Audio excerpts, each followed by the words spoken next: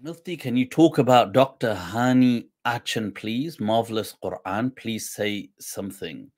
Aziz Sadiq. Sure, I have checked out Dr. Sorry, how do you say? Dr. Hani Achan. Yeah, Dr. Hani. I have checked out the channel anyway. I know which one you're talking about, and I definitely know the Sheikh you're speaking of. His picture comes straight to my mind. Um, I've watched one or two of his lectures. I mean, they're interesting. He's definitely trying to, bring fresh eyes to the Quranic discourse, and that's amazing. Anybody that's trying to do that, there's definitely an element, I would say, reasonably strong element, or or reasonably salient element of rationale and rationality and reasoning. It's definitely salient. It's a salient feature of what he's trying to do.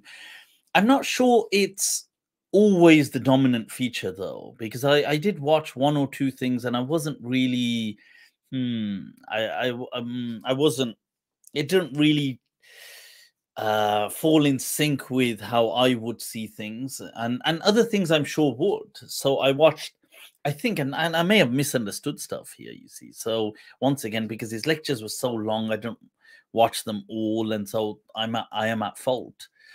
So I could just be, totally misunderstanding what he's saying here. But there was something which he said. I watched a clip about the miracles of Moses, and I found that a bit not really I mean, it's not really my cup of tea. So he was saying something, or I thought he was saying something like Moses may have had an amputated hand, and or he had a disabled kind of like something like not a fully formed hand or something, and it was like maybe something disabled, or he had a cut off hand, like he was amputated. And so when he puts his, wadmum yadaka ila janahik, put your hand by your side and raise it, bayda, like it comes out bright white, min ghayri su', without any harm.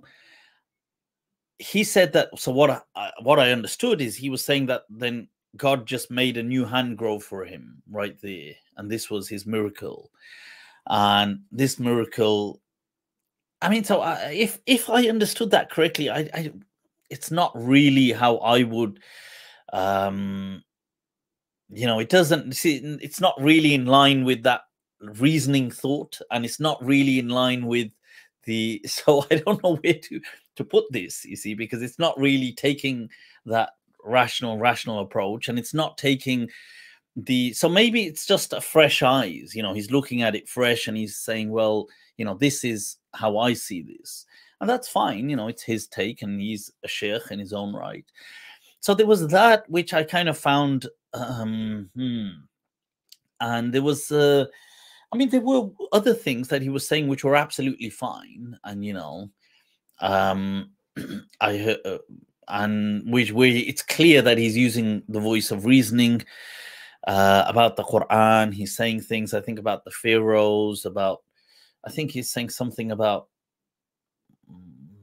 pyramids, and that's all good, and there was nothing. He did, if I understood him correctly, he also doesn't incline towards a virgin birth of Jesus, and and that is the view of certain ulama. So so that's that's where he's following a line of kind of rational thinking with the verses, and he's explaining that. But I did find it a bit strange, and once again, this is a point that maybe I've misunderstood.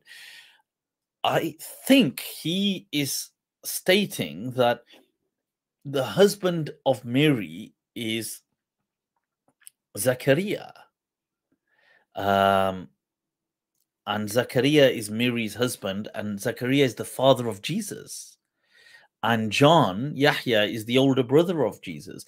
This is what I watched something, and this is what I understood from what he was saying. And so if I've misunderstood that, I apologize. And you know, but I'm pretty sure from what I went through, this is the understanding I took away, that he was saying that these verses show that Zachariah marries Mary and that Jesus is his son, and then also John is Jesus's brother, and also the older son or the younger. I don't know which way he puts them, but I found that really kind of I mean, I don't agree with that personally. If that is the view, and if I'm mistaken, then I apologize, Sheikh. Samihni. You know, but yeah, so that's my thought. So generally, I welcome any, and I always congratulate people trying to bring fresh eyes to uh, a, a you know, to scripture and revelation that is talking to us even today. And that is really one of the wonderful things that Muslims can do, is interact with the talking Quran. And so I appreciate that. I admire that kind of skill set, that quality. But from some other things, I didn't find myself necessarily in agreement. But you know what? I would love to discuss these things with him. I would love to.